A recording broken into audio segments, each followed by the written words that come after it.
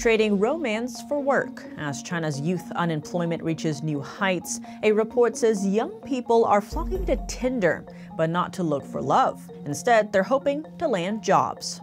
Speaking to NBC News, one job seeker said she decided to give the platform a go after applying for more than 400 jobs without hearing back.